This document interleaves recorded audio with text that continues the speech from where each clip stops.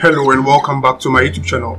In these tutorials, we will learn all about how to load vector layers from various data sources such as shapefiles, GeoPackage, DXF, CSV, GPX, and WFS. There are many other data sources available, but we will be focusing on just these 6. From databases related data sources such as PyQGIS, SpatialLite, and MySQL, we will create a dedicated video for each one of them. I'll proceed with this video with the assumption that you have already watched my prior video regarding the process of setting up PyQGIS on VS Code. If you haven't, I'll recommend you give it a watch in order to set up PyQGIS on your VS Code for a smooth coding experience.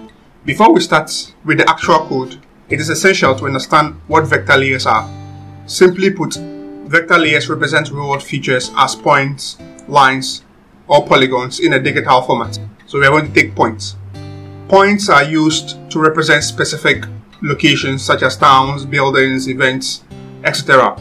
The scale of your map will determine what is represented as a point. So an example is that when you have a very detailed map of a neighborhood, then points will probably be the trees or electric grids and what have you. If you have a map of the nation, then the districts might become points. The houses, instead of polygons, will become points. So the scale of your map will determine what exactly becomes a point. Point vectors have no dimension, which means you cannot measure their length or their area. It is said to have 0 dimensions. Lines. Lines are used to represent features such as roads, canals, railway, streams, contour lines, and so on. Line vectors have 1 dimension and therefore can only be used to measure length. Polygons. Polygons are used to represent more complex objects such as boundaries of a lake, country, house, and what have you. Just like points, polygons also depends on the scale of your map. So again, with our previous example, if you have a map of your district, the houses will be represented by polygons. But if you scale your map to the point of maybe a nation or even the region, then those same buildings will be points instead of polygons. So again, choosing whether you want to represent an object as a point or polygon will depend on the scale of your map. Polygon vectors are said to have 2 dimensions. That means their length and area can be measured. Each data source that will be discussed here, be it a shapefile or GPX, has its own unique characteristics that makes it suited for specific tasks. We'll take a brief look at each and every one of the data sources that we'll be dealing with. Loading vector layers. To load vector layers, as we learned in our previous video, we'll type PyQGIS in order to get our boilerplate code. Press enter. With our boilerplate generated, the first vector data source we'll be loading will be the shapefile. But before we load the shapefile, we'll have to understand a bit about shapefiles. Shapefile is a popular multi-file vector format accepted by both commercial and open source software and has become the industry standard. In a shapefile, there are usually 3 important and mandatory files. As you can see on the screen, we have the .shp file. This file contains the shape of our layer. So either the layer is a point, it's a line, or a polygon. And then we have the .shx file. This file is the shape of the index position. That means it allows for forward and backwards search. Then we have the dbf file, which contains the attribute data of our data source, of our layer. So the attribute data can be either spatial or non-spatial. Then we'll be looking at that. If you've ever used QGIS before, when you go to open attribute data, the information that you find in the open attribute data is contained in this file. You can open this file with softwares like Microsoft Excel and Microsoft Access. So the 3 we just mentioned are mandatory. Without them, your shapefiles would not be able to load. The other 3 are the other files that are optional. So without them, your shapefile will still load.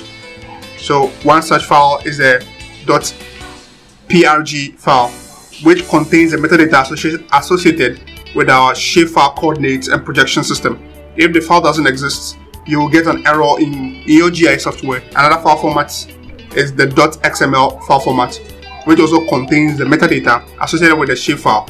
The last two file formats associated with shapefiles that we'll be looking at are the .sbn format and the .sbx format. These two files work together to optimize spatial queries, so they allows you to query your information in your shapefile.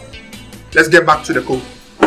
Since we'll be working with vector layers, we first have to import the QGIS vector layer class.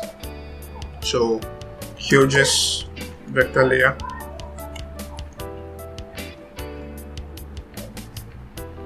We've imported the vector layer class, and then we have these two files. So let's break down what these two files are. The first line, we have a variable path to shapefile. This is used to assign the path to where the shapefile is stored on your computer.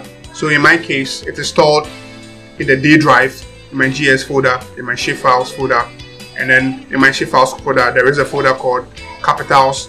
On the second line, what we are doing is that we are creating a QGIS vector layer instance. We are using the QGIS vector layer class. What it means is that QGIS is creating a vector layer, right, that it's able to understand. So in the vector layer class, it takes two parameters. The first one is the path to the shapefile, which we've specified above, and the second argument takes in the name of the shapefile. When you open QGIS, right, the name that you have here, the names that appear whenever you load a particular shapefile, the names that appear here, so that's what the second argument is supposed to be. QGIS wants you to provide a name for your shape layer.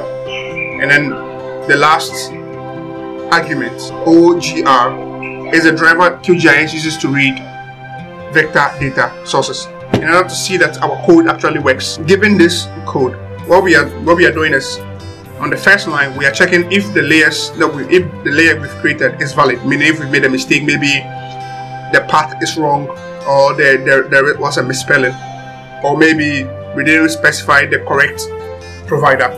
So there can be a myriad of things that might go wrong, and we have to check whether or not our vector layer is correct. So in order to do that, we are saying that if the vector layer is correct, we are going to print the name of the vector layer, else we are going to print can't load the layer. In order to run the code, we are going to specify the Python interpreter you should use. Again, if you've watched my first video, that's installing QGIS on your Windows, you will understand why we are going with the Python 3 QGIS. You're telling Python to load this file with this interpreter that we created in our very first video in this particular series. So after we've done that, we'll press enter, and let's see. So can't load. What it's telling us is that there is a problem with our layer, so we have to find out what the problem is. So as it turned out, the path I specified was inaccurate. I recently changed the name of my folder, so I have to account for that. So I'm telling you, there is a folder called QGIS files, and then we have the shape files, and then we have a folder called district capitals. And in that folder, there is a shapefile, .shapefile. So PyQGIS is intelligent enough to specify the .shapefile, file in my district capitals folder. We'll run our Python file again, and then as you can see, we have our district capital shapefile. The next file format we'll be looking at is a GeoPackage format. So what is a GeoPackage?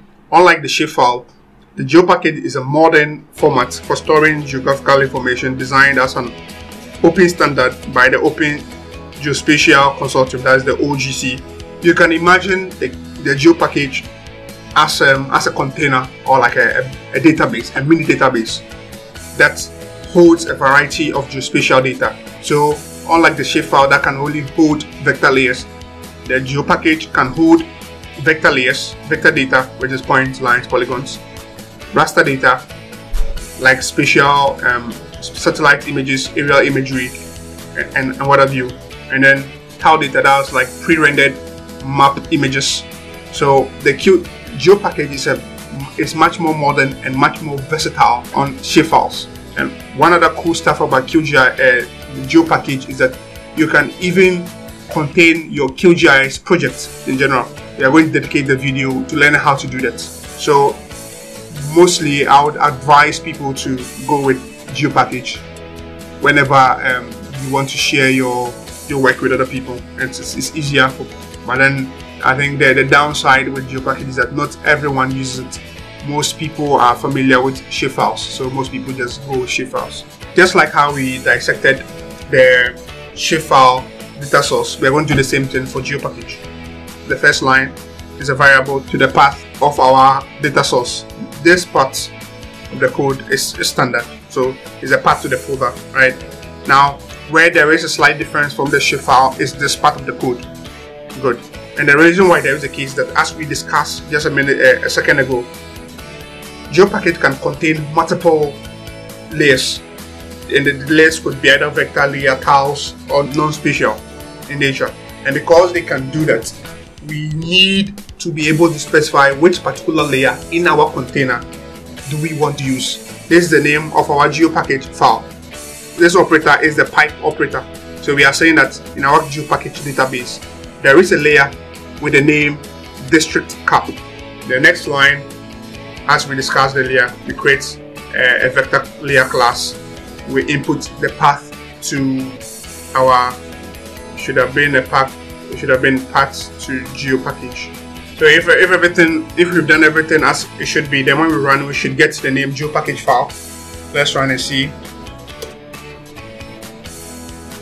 And voila, we have GeoPackage file. There was no issue with our code. So I think the video is getting too long, so I would stop here, and then there will be a part 2 where we talk about the other 4 vector data sources. I hope this has been a very informative video. I would appreciate it if you like, subscribe, and share it to your friends. And watch out for part 2. And happy learning. Bye.